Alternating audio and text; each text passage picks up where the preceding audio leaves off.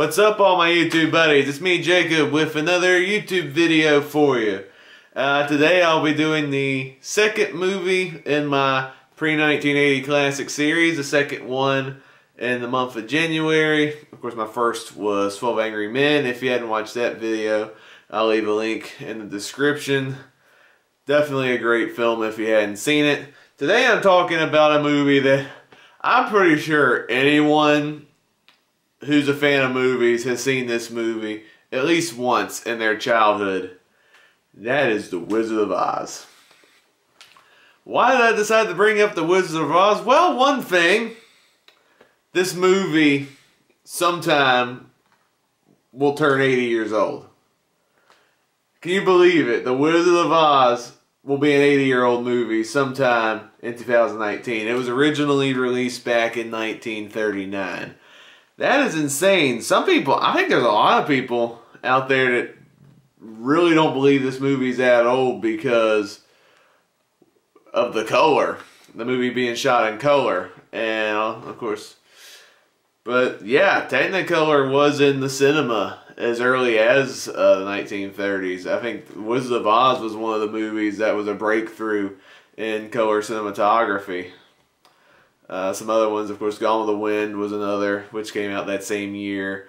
And The Adventures of Robin Hood was another one. So, it's definitely interesting. And I think of the three, obviously The Wizard of Oz is a movie that's, you know, an acclaimed classic to this day. Interestingly, this movie bombed when it first came out. I think the budget was too expensive and it didn't make back its budget originally because of how high the costs were. People loved the movie when it first came out. It was still a critical smash, and it was Oscar nominated. It was even nominated for Best Picture. It lost to Gone with the Wind, of course, which was the record film of the year. But I think over time, of course, The Wizard of Oz became a staple. I think one, obviously, being based on the famous book series from L. Frank Baum, I think helped, and you know, kids grow up reading those books. It's like, hey, we want to see the movie version. They see the movie and they love it just as well as the books. And then, of course, it being re-released in theaters over the years, so different generations have grown up seeing The Wizard of Oz and having fond memories with it. It was also a staple when television became a big boom. And now here we are 80 years later, and people still love this film. I mean, I even have the film on Blu-ray, for crying out loud. I think this is the 75th anniversary Blu-ray. It says this came out in 2013 on the back. But I know they will be releasing an 80th anniversary because this is a iconic movie, and Warner Brothers wants to milk as much money out of you as they possibly can, because it's one of their biggest movies in their catalog. So Wizard of Oz's story, you probably all know very well. Obviously, set in Kansas, you have the girl Dorothy, played by Judy Garland, and this was like her breakthrough role. And she's very, she wants more than what she has in her life as a farm girl. She definitely wants to go beyond the rainbow in life, as you will. So this twister comes and she gets sucked in it with along with her dog Toto and of course the house, and they end up in the magical land of Oz. And you know, when she crash lands in Oz, the house infamously lands on an evil wicked witch, and Dorothy obtains her ruby red slippers since she took away her power. But Dorothy realizes she can't stay long because the witch's sister, the Wicked Witch of the West, you know, wants to avenge her death and blames Dorothy for it. So she realizes the only way to escape from her wrath is to seek counsel from the mysterious and powerful Wizard of Oz over at the Emerald City to help find her way back home. And on her journey to find the Wizard of Oz, she encounters other individuals that have desires of their own. You have the Scarecrow, who is lacking a brain and would like one. You have the Tin Man, who is lacking a heart and desires one. And you have the Cowardly Lion, who really lacks courage and would like some to be a strong lion. And so obviously they journey to the Emerald City together while still being chased by the evil, wicked witch. So like I said, The Wizard of Oz is 80 years old. The movie was directed by a guy named Victor Fleming. The irony was, he directed 2 movies that year. He also directed Gone with the Wind. And 1939 was a year considered, I think by many historians, is considered one of Hollywood's greatest years. And arguably the 2 most iconic films of that year were The Wizard of Oz and Gone with the Wind, which is pretty insane they were both filmed by the same director. That's very ambitious. I know Gone with the Wind broke all the records, but I think the movie that's held up better, for me at least, is easily The Wizard of Oz. For a movie that's 80 years old, just the filmmaking and even the production design and the world building of Oz is still very remarkable. Yes, you can tell the entire film is filmed on a soundstage and the sets are kind of obvious to the modern eye, and you see the matte paintings and walls in the background that looks hand painted and stuff, but man, if you just look at these sets and the way they were able to construct everything, I still think they did a remarkable job at getting you immersed in this world. I think especially if you're a kid. If you're a kid that grew up watching The Wizard of Oz, it's definitely one of those world buildings where you definitely you felt like you wanted to go to this world. And Oz is definitely a great fantasy world to hang out in. With the mix of, Munchkin Land sounds like a fun little place, where you can sing and dance around, and you have the Emerald City, run by the Wizard of Oz, and you have the beautiful yellow brick road. It's just neat. And 80 years later, I still think the visual effects are still very, very good. The Twister sequence, it's still very intense to me. I mean, the way they pulled off, how they made the Twister look frightening is still very remarkable. I find it sad that 80 years later, The Wizard of Oz has better Twister effects than the movie Twister, which is a 20-year-old film that was acclaimed at the time for groundbreaking visual effects. And I saw that on TV the other day, and the CGI has not aged well in that movie at all. But The Wizard of Oz, had more limitations in visual effects. And that scene has held up remarkably better to me than Twister. That's just weird and kind of sad. But again, considering the limitations, the filmmakers had in 1939, before CGI and stuff, a lot of those effects, like I said, are just so well done. I mean, you have Glinda the Good Witch, and she travels through this magic bubble, and even those effects are pulled off just so well, and it definitely feels real to me. I know they use something to make it look like she's traveling around, but whatever they did, I'm just blown away how they do it. I guess you can kind of laugh at some of the makeup. I know some modern audiences might laugh. Clearly the Cowardly Lion is a guy in a suit. Same thing with the flying monkeys, but you just love the characters so much that you look past the suits and makeup and you just see them as those characters. So I don't really consider that a negative because I just love those characters so much. I guess another thing too, another part of this movie I always found really awesome. So the Kansas scenes are actually filmed in black and white. Technically it's called sepia tone. It's not real black and white, but they've desaturated the colors to make it look bleak and dry and definitely colorless. But then Dorothy steps into Oz, and then it's just bright and colorful and cheery and happy, and it's just that shot where she goes out of her house in black and white, she opens the door, and everything turns color. That is one of my favorite shots in any movie. It's just really neat, and it just blows me away every single time I watch it. Of course, you have the relatable characters that still make the movie timeless to this day. Obviously, of course, you got Dorothy, played by Judy Garland. Like I said, this was her breakthrough movie. I think she did some stuff before Wizard of Oz, but the Wizard of Oz cemented her as an A-class actress.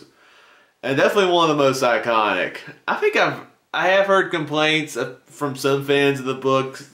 I feel like Judy Garland was too old to play Dorothy, because I think Dorothy was younger in the books. But that aside, Garland is still excellent in this role. She definitely captures the innocence of the character while still being a deeply relatable character. Obviously, she wants more than what she already has in life. And on this journey, she learns that the stuff she so desired was what was already at back home. And so that was a neat little lesson to learn, I think. And I do love the message of the Wizard of Oz. You know, that there's no place like home. And I guess that's not a real spoiler, because I don't know anyone that deliberately avoids the Wizard of Oz. I think for many people, they watch it as a kid, so I'm sorry if I spoiled it for the like 0.001% that has never seen this movie. Of course, I love all the other characters too. The Scarecrow is great. He's probably the scene stealer of the film for me. The Tin Man's fun. The Cowardly Lion's good too. Like I said, he definitely had so much fun chewing the scenery as the lion with no courage. Then you have the Wizard of Oz, powerful, mysterious. May not be the person he thinks he is, but still a cool character.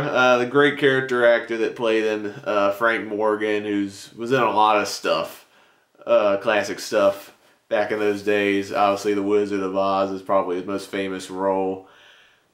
I also love The Wicked Witch of the West. Interesting trivia, she's played by an actress named Margaret Hamilton. Her best known performance, but before she got into acting, apparently she was a kindergarten teacher. But instead of being like the cruel, evil, scary woman she was in The Wizard of Oz in real life, she was a really nice lady. Wow, I bet her students were really traumatized when they saw her in that makeup, because whoa, she is so evil. And yeah, she's still kind of creepy, I think, for me to this day. I think it's the makeup. That green makeup just gets me every time, but she's deliciously evil. I guess her motives can be considered kind of one-dimensional, but the way she pulls off that character, and you know, how she's willing to kill off our main heroes just to get the ruby red slippers.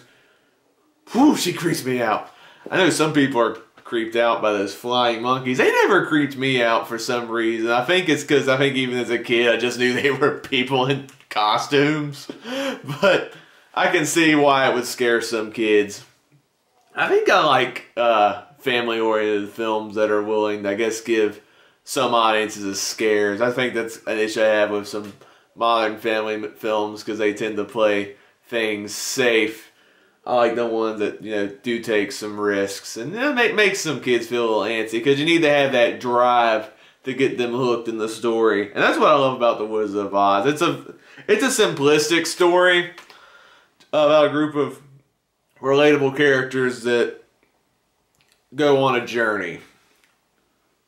But it's definitely that classic hero's journey type story for all audiences to get into. And I think that's one of the reasons why The Wizard of Oz has withstood the test of time. Kind of like what Star Wars was generations later. In fact, even George Lucas, I read, I think I watched something with him somewhere, and he used The Wizard of Oz as kind of an influence in making the characters relatable when he crafted Star Wars.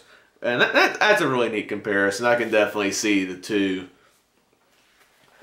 The Wizard of Oz, a lot of people consider a fantasy film. It's also a musical. Yes.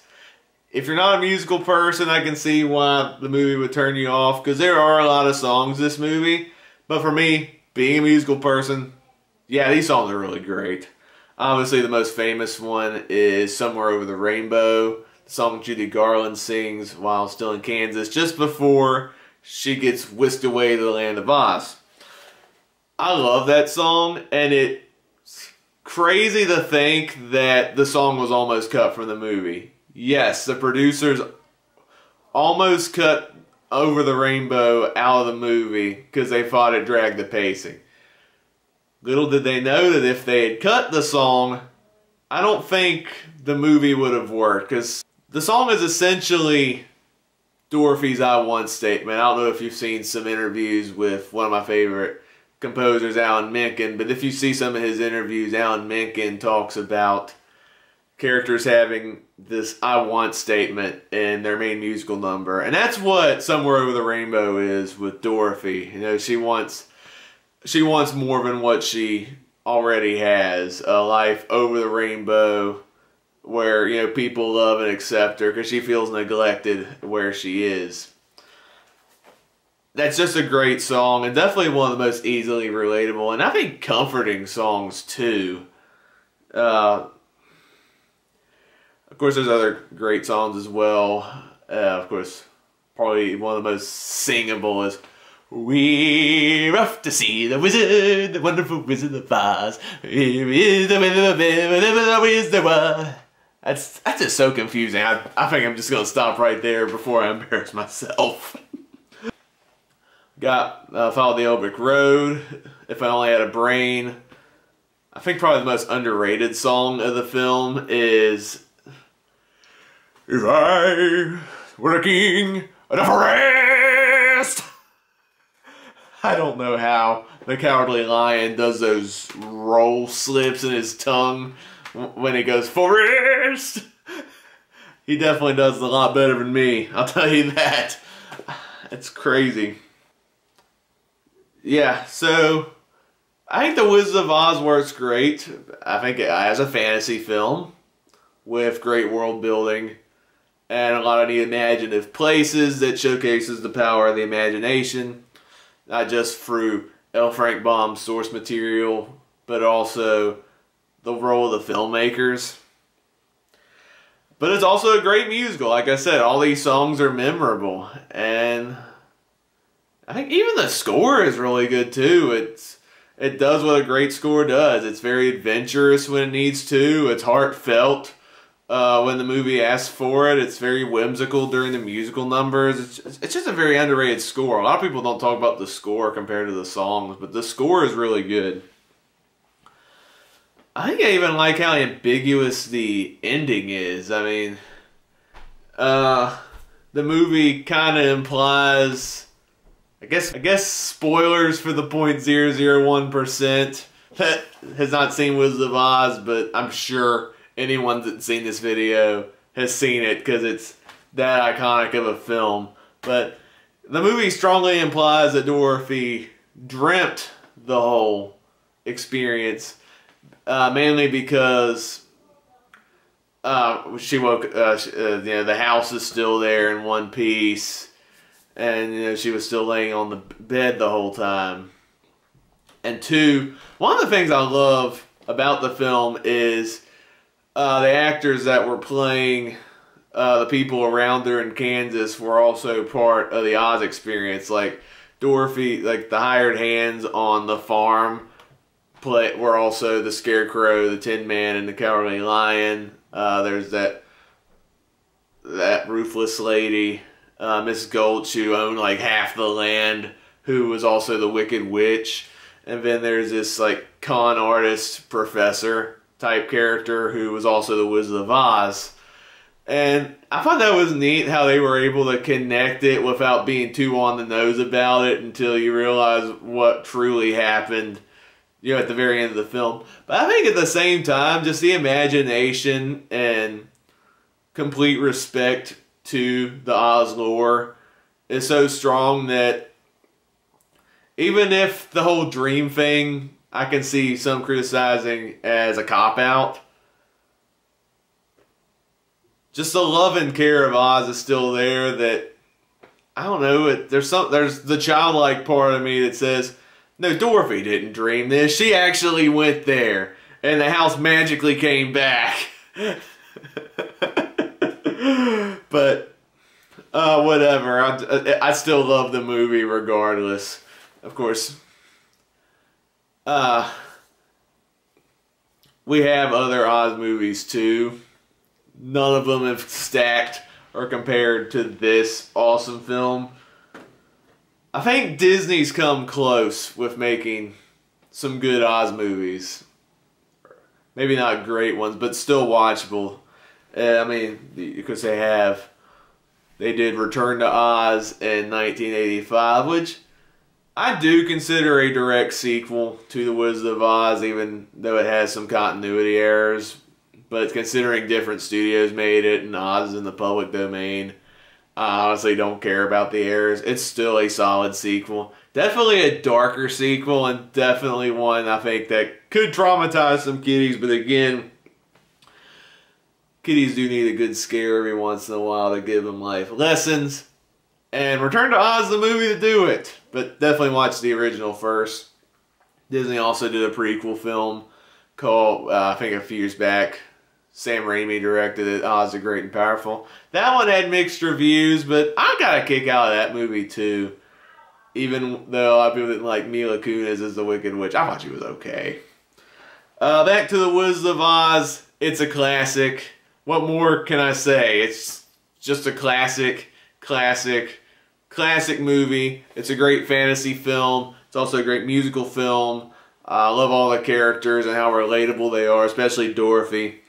Great production designs for 1939. A lot of the visuals are still very impressive and kind of hold up to this day.